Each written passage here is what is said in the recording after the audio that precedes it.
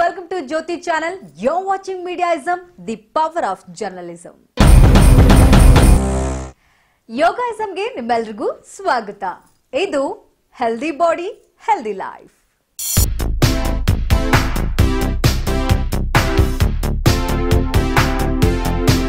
ವೀಕ್ಷಕರೇ, ಇವತ್ತು ಅಂತಾರಾಷ್ಟ್ರೀಯ ಖ್ಯಾತಿಯ ಯೋಗ ಗುರು ಹಾಗೂ ಆಯುರ್ವೇದಿಕ್ ತಜ್ಞ ಶ್ರೀ ವೈದ್ಯಶ್ರೀ ಚನ್ನಬಸವಣ್ಣನವರು ಯಾವೆಲ್ಲ ಯೋಗಾಸನಗಳನ್ನ ಹೇಳ್ಕೊಡ್ತಾರೆ, ಈ ಯೋಗಾಸನಗಳು ನಮ್ಮ ದೇಹಕ್ಕೆ ಯಾವ ರೀತಿ ಉಪಯೋಗವಾಗುತ್ತೆ ಅಂತ ನೋಡ್ಕೊಂಬರೋಣ ಬನ್ನಿ.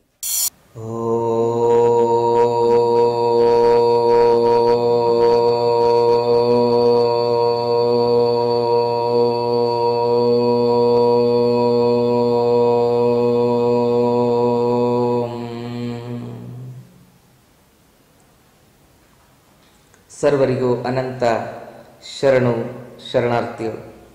ಆದ್ಮೇಲೆ ಇವತ್ತಿನ ದಿನ ಸಿಟ್ಟಿಂಗ್ ಆಸನಾಸ್ ಅಂದರೆ ಕುಳಿತುಕೊಂಡು ಯಾವೆಲ್ಲ ಆಸನಗಳು ಮಾಡ್ಬೋದು ಅಂತಕ್ಕಂಥದ್ರ ಬಗ್ಗೆ ಮಾಹಿತಿ ನೋಡೋಣ. ಈಗ ನಾವು ಮಾಡ್ತಾ ಇರ್ತಕ್ಕಂಥ ಆಸನಕ್ಕೆ ಬದ್ಧ ಕೋನಾಸನ ಅಥವಾ ಬಟರ್ಫ್ಲೈ ಅಂತ ಕರೀತಾರೆ. ಇದನ್ನು ಹೇಗೆ ಮಾಡೋದು ಅಂದರೆ ಎರಡೂ ಪಾದಗಳನ್ನು ಈ ರೀತಿ ಜೋಡಿಸ್ಕೊಳ್ಬೇಕು.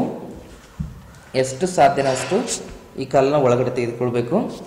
ನಿಧಾನವಾಗಿ ನೀವೇನು ಮಾಡಬೇಕು, ನಿಮ್ಮ ಕಾಲನ್ನು ನೆಲಕ್ಕೆ ಈ ರೀತಿ ಪುಷ್ ಮಾಡಬೇಕು, ಮೂವ್ಮೆಂಟ್ ಮಾಡ್ತಾ ಹೋಗಬೇಕು. ತಲೆ ಕುತ್ತಿಗೆ ಬೆನ್ನು ಹುರಿ ನೇರವಾಗಿರಬೇಕು. ಈ ಆಸನ ಮಾಡೋ ಸಂದರ್ಭದಲ್ಲಿ ಕೆಲವು ಜನ ಏನು ಮಾಡ್ತಾರೆ, ಹೀಗೆ ಬಾಗಿರ್ತಾರೆ. ಆ ಥರ ಬಾಗೋದ್ರಿಂದ ನಿಮ್ಮ ಸ್ಪೈನಲ್ ಕಾರ್ಡಿಗೆ ಏನಾಗುತ್ತೆ, ತೊಂದರೆ ಆಗುತ್ತೆ. ಮತ್ತು ಆಸನದಿಂದ ಸೈಡ್ ಎಫೆಕ್ಟ್ಗಳು ಜಾಸ್ತಿ ಆಗ್ತವೆ.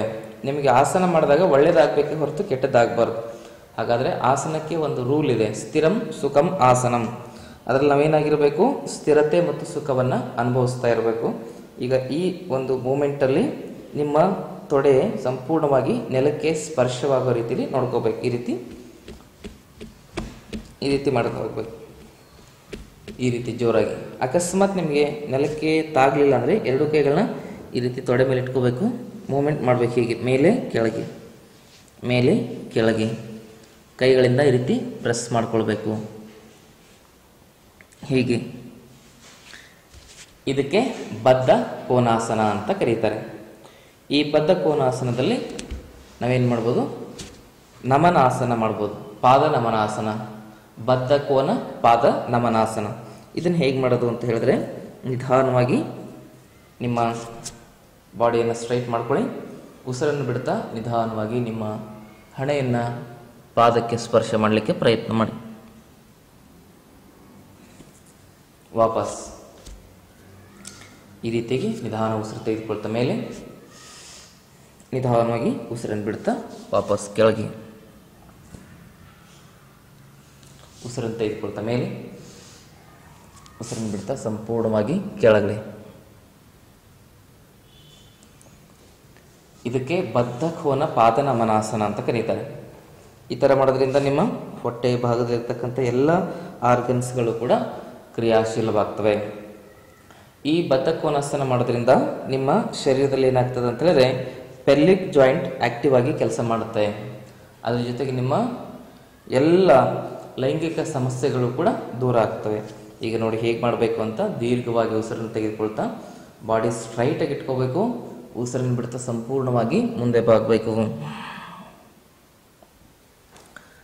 ನಿಧಾನವಾಗಿ ಉಸಿರನ್ನು ತೆಗೆದುಕೊಳ್ತಾ ನೇರ ಮಾಡಬೇಕು. ಇದಕ್ಕೆ ಬದ್ಧ ಕೋನ ನಮನಾಸನ. ಈ ರೀತಿ ಮೂಮೆಂಟ್ ಮಾಡಿದ್ರೆ ಬದ್ಧ ಕೋನಾಸನ ಅಥವಾ ಈ ಆಸನಕ್ಕೆ ಪಾತರಗಿತ್ತಿ ಆಸನ ಅಂತ ಕೂಡ ಕರೀತಾರೆ. ಈ ರೀತಿ ಮೂಮೆಂಟ್ ಮಾಡೋದು ಎಷ್ಟು ಸಾಧ್ಯನೋ ಅಷ್ಟು ಮೂಮೆಂಟ್ ಮಾಡಬೇಕು. ನೀವು ಕೂತ್ಕೊಳ್ತಕ್ಕಂಥದ್ದು ಬಹಳ ಮುಖ್ಯವಾಗಿ ನೇರವಾಗಿರಬೇಕು.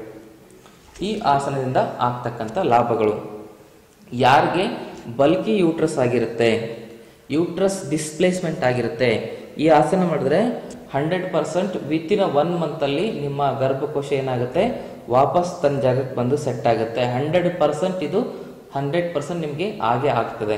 ಯಾಕೆಂತ ಹೇಳಿದ್ರೆ ನಾವು ಹಲವಾರು ಪೇಷೆಂಟ್ಗಳಿಗೆ ಈ ಒಂದು ಪ್ರಾಕ್ಟೀಸ್ ಮಾಡಿಸಿ 100% ರಿಸಲ್ಟನ್ನು ತೆಗೆದುಕೊಂಡಿದ್ದೀವಿ.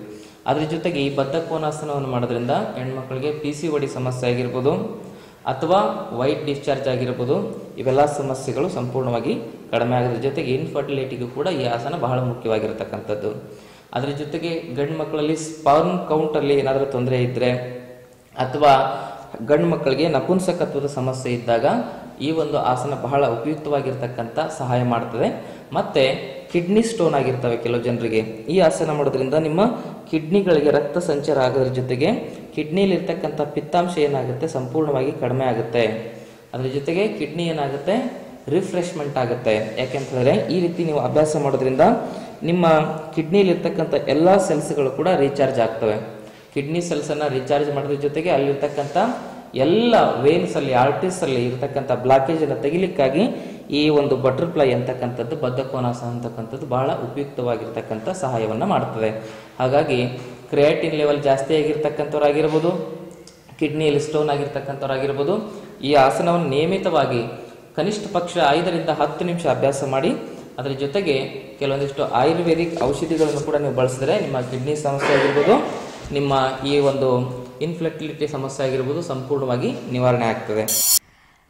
ನೋಡಿದ್ರಲ್ಲ ವೀಕ್ಷಕರೇ, ನಮ್ಮ ಯೋಗ ಗುರುಗಳು ಯಾವೆಲ್ಲ ಯೋಗಾಸನಗಳನ್ನ ಹೇಗ್ ಮಾಡ್ಬೇಕು ಅಂತ ತಿಳಿಸ್ಕೊಟ್ರಲ್ವಾ.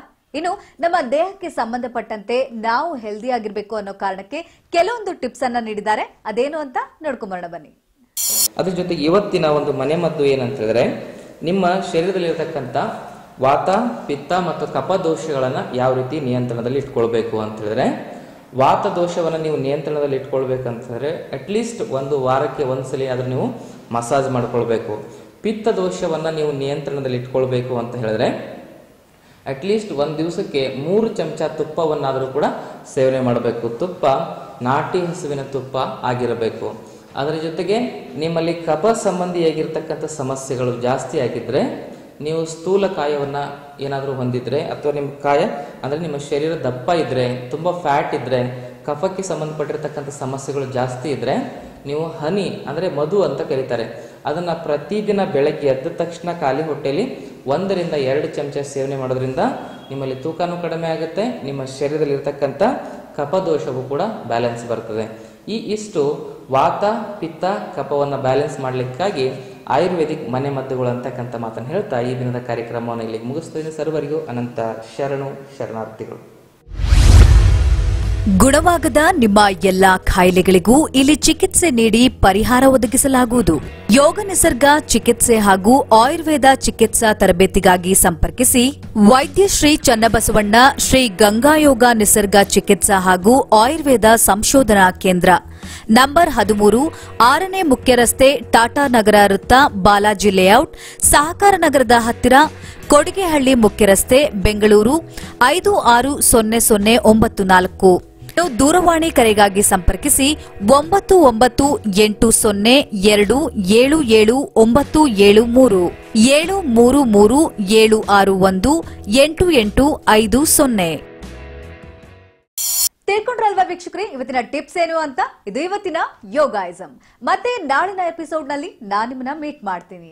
And please don't forget to like, share, subscribe to MEDIAISM channel. And be healthy to be happy. This is Jyothi signing off. Bye-bye.